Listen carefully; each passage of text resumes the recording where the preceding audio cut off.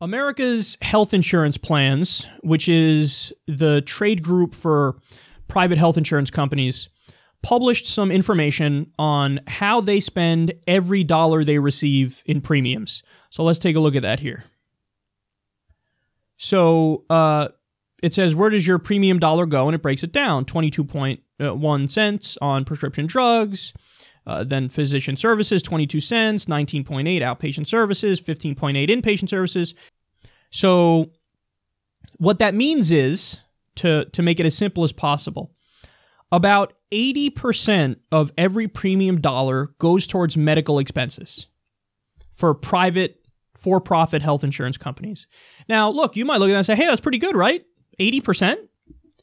Here's the thing. Number one, that's actually, they're only at this level because Obamacare forced them to be at this level.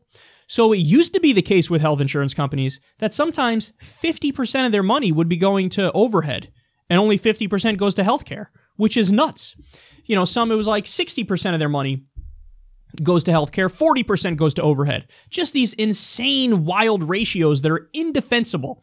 So one of the rules under Obamacare was, I think, 80%. 80% of the money has to go towards actual healthcare for private health insurance companies. So point number one is they're only this good because of Obamacare. But point number two is actually more devastating, which is they didn't even realize it. The America's health insurance plans, this group here of for-profit private health insurance companies didn't realize it, but they just made the case for single payer.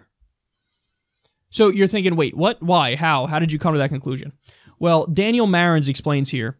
By contrast, Medicare, the largest U.S. public insurer, paid just 1.5% of its budget to administer traditional insurance plans for seniors and workers with severe disabilities in 2015, according to official data. The rest of Medicare's budget went to paying doctors, hospitals, drug companies, and other healthcare providers. When you account for administrative costs of Medicare's private plans, which cover some 1/3 of Medicare beneficiaries, Medicare's overhead approaches 6.4% of its budget. The comparison shows that expanding Medicare to cover the entire population or adopting a single-payer health insurance system would significantly reduce healthcare costs by eliminating a whole lot of expenses that aren't related to medical care.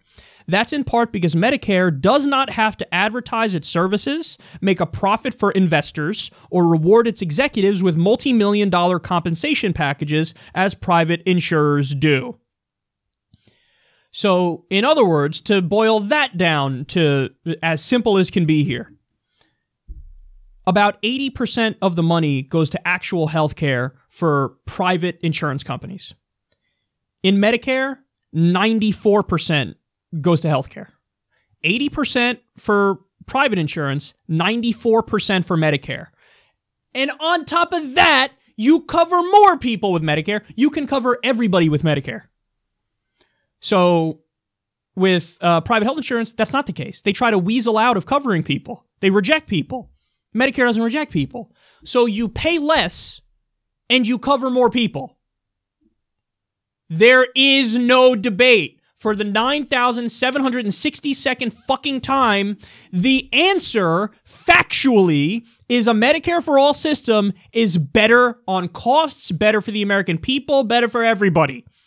This is why other modern nations are kicking our ass on healthcare, because they all have one version or another of a single-payer system. We do not. And our private for-profit health insurance companies brag about 80% of the money they get going to healthcare. With Medicare, they're not bragging, and 94% of their money goes to healthcare. And by the way, that number could probably be even higher because there's a part of Medicare that does a partnership with private companies, Medicare Part D, and they're probably the problem. That's probably the biggest problem. If you get rid of that part of it and just expand traditional Medicare, then you probably have that number go up even more. Unbelievable, man. This isn't a debate, but what's amazing is the power of propaganda.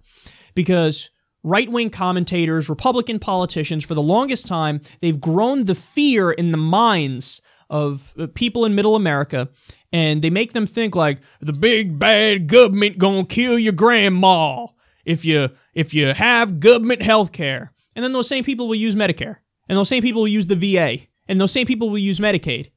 And they'll hold up fucking signs at Republican rallies that say, keep your government hands off my Medicare. That is the government. That is the government. The solution is to expand Medicare to cover everybody. That's the solution to all of our healthcare problems. And we know the answer, but there's a big issue standing in the way, or a big roadblock standing in the way. You know what it is? The private health insurance companies lobby the government. They pay campaign contributions to politicians, so politicians do their bidding. That's the problem. The problem is corruption. The problem is money in politics. If health insurance companies weren't allowed to lobby Congress and they couldn't give them money, if that was illegal, then the politicians would represent the people because the people pay them, and they'd go, oh, well, the answer for the people who I'm supposed to represent is a Medicare-for-all system. Let's do that. But no, now they represent the special interests in the corporations and the health insurance companies, and the result is we have a shittier system, we cover fewer people, and you pay more for it.